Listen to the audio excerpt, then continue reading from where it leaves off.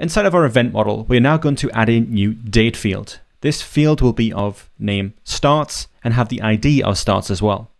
You can choose to add a description, allow multiple values, or even localize this field. You can also choose to make the field required or unique, hide the field from content editors, or set an initial value. And you'll see here you can select a date from that picker. Once we've added the field, we'll now go ahead and create some content. We'll select the date in the future using the built-in date picker.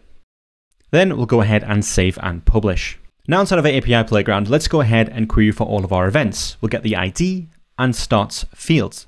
You'll see we have the ID automatically generated by Graph CMS and our new starts field. We can also choose to mutate data in the same way as you can anything else in Graph CMS. If we choose to use the create event mutation and provide the value for our starts field and pass it the correct date format, and this date is of the ISO 8601 standard. This will then create the object or the content entry in Graph CMS and return that date.